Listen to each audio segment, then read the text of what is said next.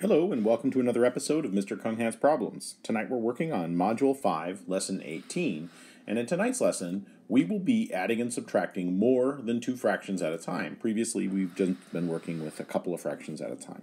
So let's take a look at a couple of those problems and I'll work through some of them for you. Let's take a look at problem number 1. We'll read together and we'll do a couple of these. Let's see. We are going to show one way to solve each problem. Express sums and differences as a mixed number when possible.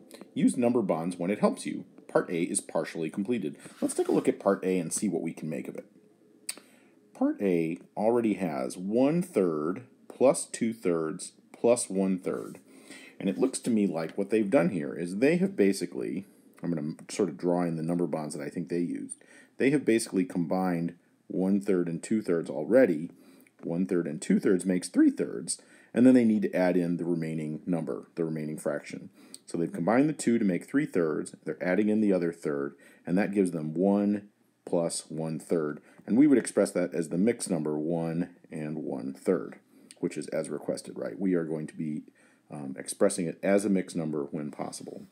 So let's take a look at part H over here, a more difficult problem, and see if we can make sense of that and solve it in one of our ways. So we have 1 3/5 minus 4/5 minus 1/5. And I think we can do a couple of things with this. One thing that we could do is that we could use a number bond to break 1 3/5 into parts. We're working in fifths, so our 1 whole is the same as 5/5, right? And we still have 3/5 left over. So that is the same as, let's see, 8/5.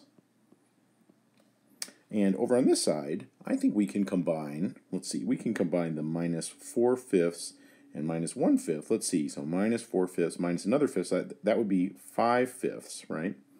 The total that we would be subtracting. We subtract 4 of them here, and then we subtract another one for a total of 5/5.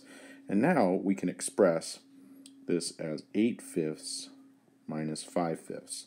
So look what we've done here. We've broken our mixed number into a whole and parts, and express them all in fifths. So these are 8/5. And we've combined the two parts of our subtraction, minus 4/5 and minus 1/5, into minus 5/5. And now we can go ahead and do that subtraction problem. So 8/5 minus 5/5, let's see, is 3, and where our units are fifths. And that's our answer. We don't need to express it as a mixed number because we can't. It's already a simple fraction. It's not an improper fraction, just a simple fraction. Okay, let's take a look at another problem later that utilizes this same problem in number H, number 1H. We thought we were done with this problem, but number 3 gives us new directions. You gave one solution for each part of the problem of problem 1. Now, for each problem indicated below, give a different solution method. Wow, okay, so that's a little bit of a puzzler. Let's see, we could do this in a different way, I guess.